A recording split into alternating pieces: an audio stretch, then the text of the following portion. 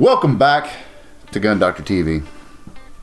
Now, what do you get when you take a person who's paralyzed, a jewelry store, a firearm, and a can-do attitude? You get the wheelchair bandit. So this takes place in Brazil, and it involves a teenager who doesn't have the use of his upper body. I believe the video came out right around the time all the virus stuff started happening, so a lot of people may have missed it. So I'm going to show you that video today. Alright, check it out. Alright, it starts out, the robbery's already going, and you can see that the bad guy is holding the gun with his feet. And see him switch grips there, get a better grip on it. Now he's really got it out there. See the lady, she's just sanitizing her hands. She does not care, not a care in the world. The clerk doesn't seem to really care. It's got a really slow turn there. And that's where the video ends.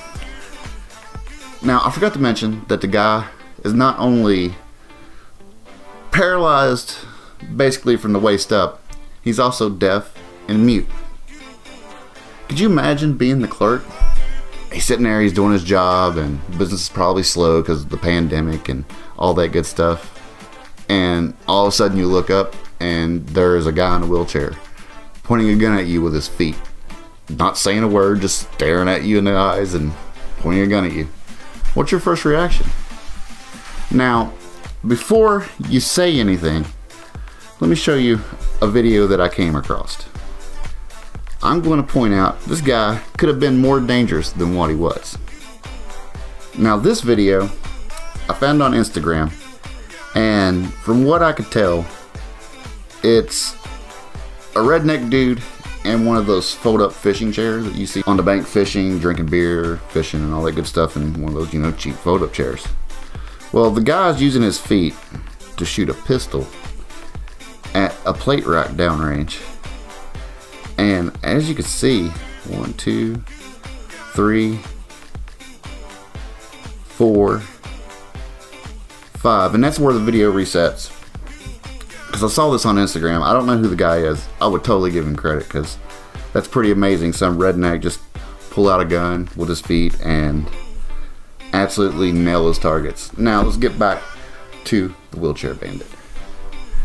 Okay, if a redneck in a lawn chair, if a redneck in a folding chair can do that with a pistol, can you imagine what a man who's been using his feet to do things his whole life can do with a pistol?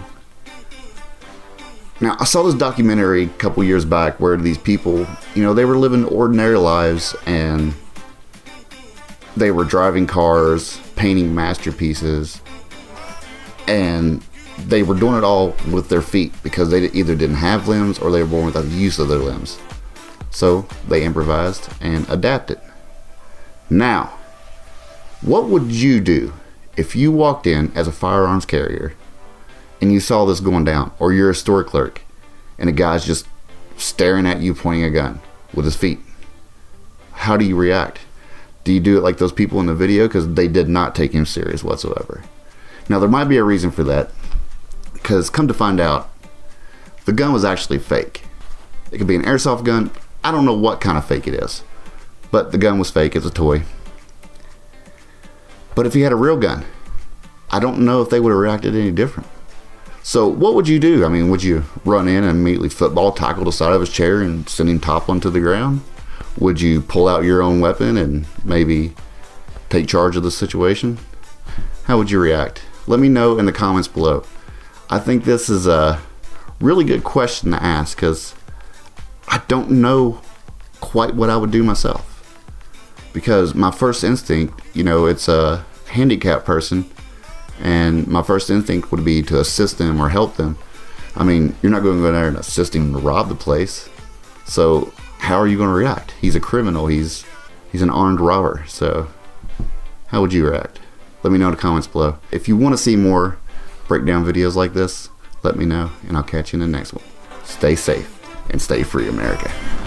Full beard manly.